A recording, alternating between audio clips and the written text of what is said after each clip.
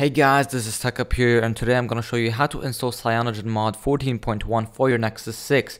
So to start off, you're going to have to go to this website from Cyanogenmod to download the file. And you can easily find this website by just typing in Cyanogenmod Nexus 6 into Google and clicking the first link that shows up.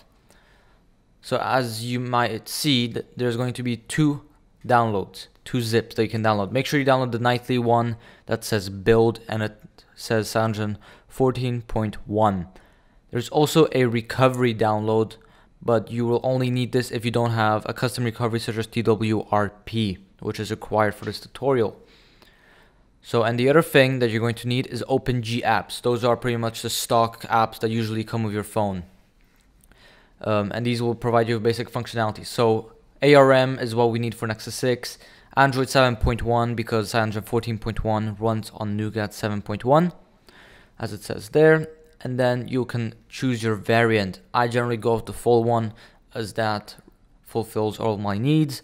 And then you can press download to start the download. So it might take up to 5 minutes to download. When you're done, let's get to the phone.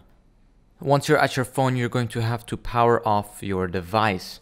So you just simply power it off, and once it's powered off, you'll have to enter recovery mode. Now, to enter recovery mode, you'll have to press and hold the power button and the volume down key at the same time for around 2 seconds, and then scroll down using the volume down key until you have recovery mode, and press volume key to select the option. Now that's going to boot you into TWRP, and if you don't have that or if you don't know how to install it, make sure to watch the video that will be suggested in the top right corner. After you've done that, you can simply just swipe to allow modifications, ignore this warning because it's useless without it.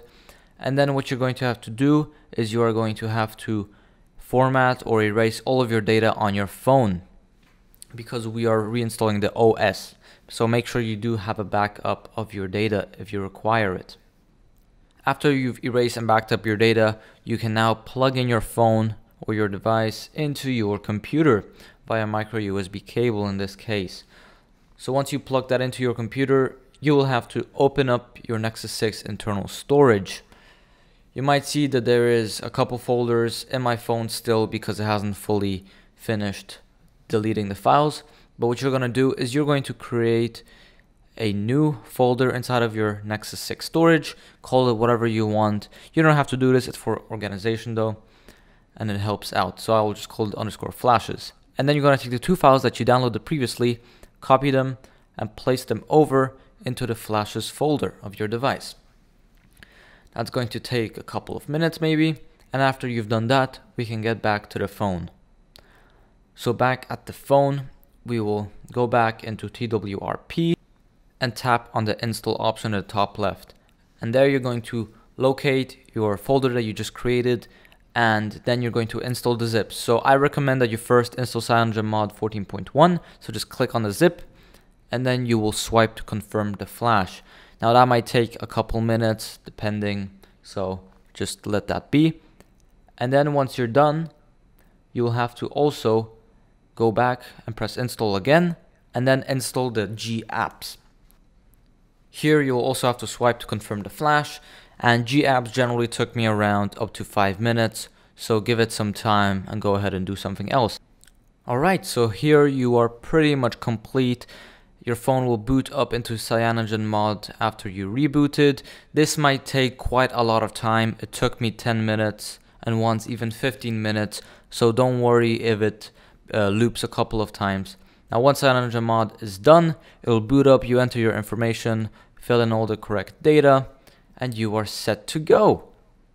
So I will now show you that we are running Cyanogenmod 14.1 on Android 7.1. So you have the welcome screens, you have the custom launcher from Cyanogenmod, and if we scroll down in the settings and go to about phone, you see it's Android 7.1 and that it's Cyanogenmod 14.1. If you have any problems or questions, let me know in the comment section below, and I appreciate you watching this video, and I'll see you in the next one. Goodbye.